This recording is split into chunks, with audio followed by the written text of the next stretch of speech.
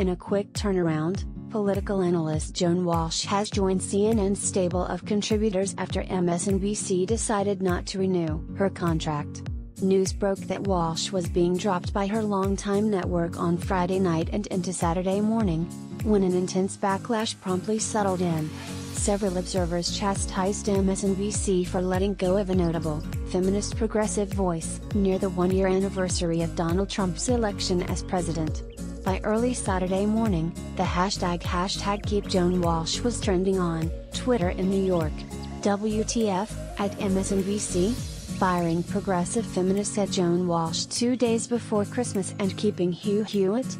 Shame on you.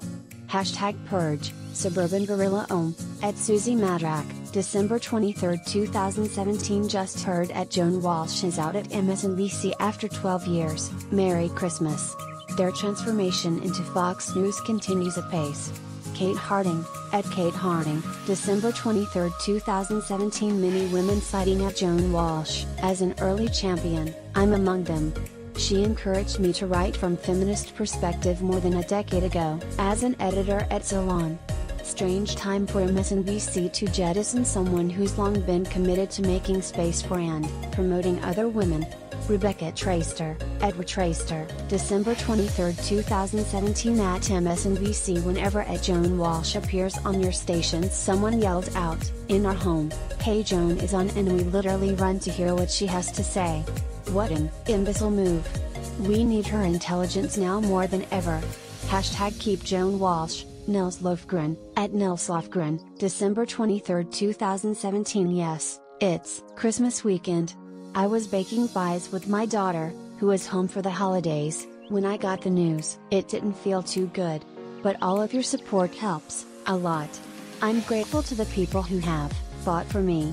Joan Walsh, at Joan Walsh, December 23, 2017. Walsh, who is Salon's first news editor and the publication's editor-in-chief, for a total of 6 years, had been regularly appearing on Chris Matthews' Hardball and Chris Hayes' All In, among other MSNBC staples, before the news of MSNBC's decision broke. She's currently a national affairs correspondent for The Nation. Walsh's Twitter feed on Saturday mostly consisted of retweets of other influential voices lamenting MSNBC's decision. The pushback MSNBC faced was similar to when the network decided to drop contributor Sam Seder, host of The Majority Report, after right-wing media resurfaced a deleted tweet he posted joking about liberals' reluctance to condemn Roman Polanski, who was charged with drugging and raping a 13-year-old girl in 1977. He pled guilty to the charge of statutory rape. MSNBC ultimately reversed course, deciding to renew its relationship with Seder. As with the Seder situation, MSNBC was called out even by its own prominent voices for deciding to let Walsh go. It's incredibly short-sighted to sideline voices like Joan's, especially now, AM Joy host Joy Reid tweeted. Especially given the momentousness of next year's anniversaries, the Women's March, the King and RFK assassinations, we need to be at strength as media entities, and Joan belongs in the mix. It's incredibly short-sighted to sideline voices like Joan's, especially now, especially given the momentousness of next year's anniversaries, the Women's March, the King and RFK assassinations. We need to be at strength as media entities, and Joan belongs in the mix.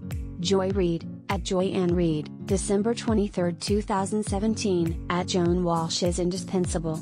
Chris Hayes, at Chris Hayes, December 23, 2017. In a statement addressing Walsh's exit, MSNBC referred to the analyst as a key voice in political media. Every year we review our paid contributors list across the ideological spectrum, the network continued. Unfortunately we couldn't renew Joan, but she and her distinct perspective will still be invited on our shows. As supporters continued to make noise, news broke on Saturday that Walsh had already found a new cable news home, CNN. Walsh, in her announcement of the news, implied that the outpouring of support on social media helped make the transition a reality. I am overwhelmed by the support I've received today from all of you. And I'm thrilled to tell you I'll be heading to @CNN in the new year, she said. Thanks to everyone who made this happen. A Christmas miracle. I am overwhelmed by the support I've received today from all of you. And I'm thrilled to tell you I'll be heading to @CNN in the new year. Thanks to everyone who made this happen. A Christmas miracle.